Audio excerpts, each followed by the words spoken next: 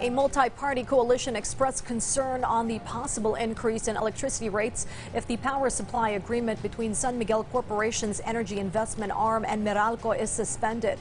This following the Court of Appeals decision to issue a temporary restraining order on the deal's implementation. Here's the full story from Naomi Tiburcio.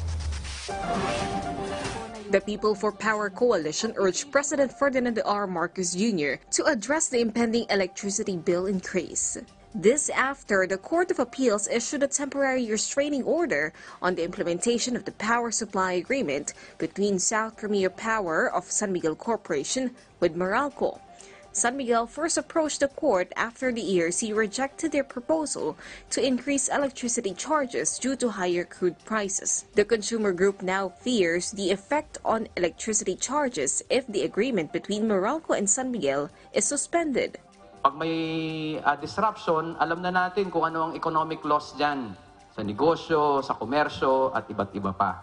This is tantamount to economic sabotage. There is a fixed pricing between the supplier and the distributor. ERC says this fixed pricing has been shielding consumers from the volatility of the price of crude. San Miguel's energy distribution to Meralco is still ongoing, but once suspended, Meralco will be forced to find a new generation company that will replace the 670 megawatts requirement.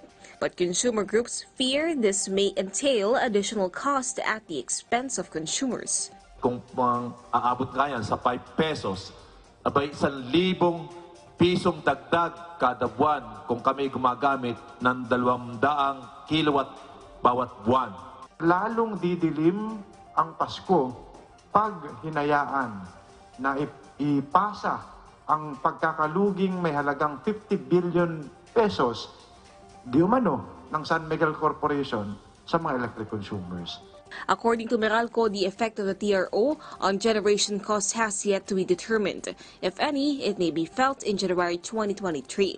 On the other hand, Meralco assures a continuous and adequate supply of electricity for its consumers. President Marcos Jr. earlier said he is hoping the Court of Appeals may reconsider their decision on the issue.